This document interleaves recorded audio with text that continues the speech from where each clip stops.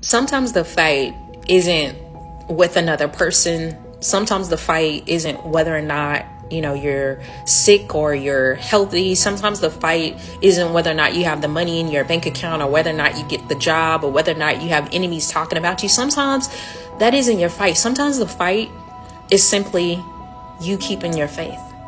Sometimes the fight is you keeping your faith when everything is going right. Sometimes the fight is you keeping your faith when things don't go right. When nothing in your journal, nothing in your prayer book, nothing in your thoughts or prayers are going the way that you plan. Sometimes that's the fight.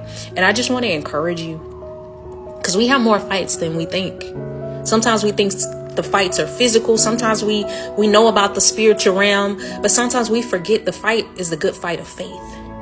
And I just want to encourage you and let you know that you are not alone.